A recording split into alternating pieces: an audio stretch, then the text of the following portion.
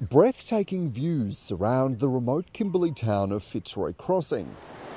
But when the mighty Fitzroy River burst its banks over summer, the community faced a disaster not seen before.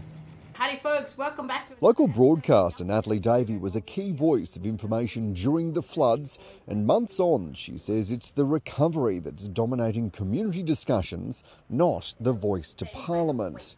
Myself and a lot of people have just been processing through all the basics of, shelter, food, looking after a family and the next steps to that. Although the Bunnabur and Wommanjerry woman says the slow and protracted recovery and rebuild operation has highlighted what happens when Indigenous voices are not heard, leading to greater strain on already stretched housing, increased overcrowding which leads to further health issues and a lack of access to basic services.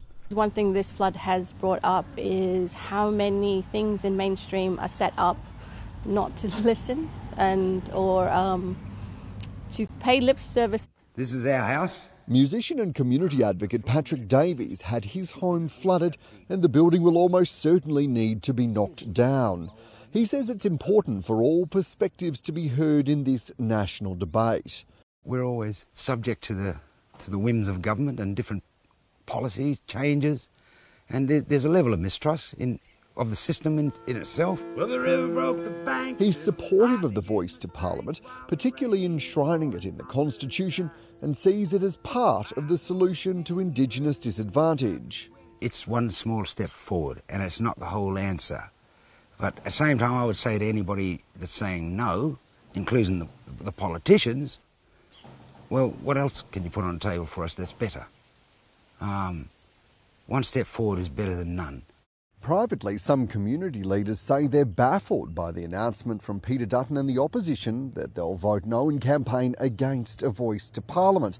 Others here tell me that they're concerned about the unknowns of the voice and that it could lead to more politicians and fewer outcomes. Regardless of position, they all agree that there needs to be respectful debate around the voice to Parliament. Dan Borsha, ABC News from Bunnabur Country, Fitzroy Crossing.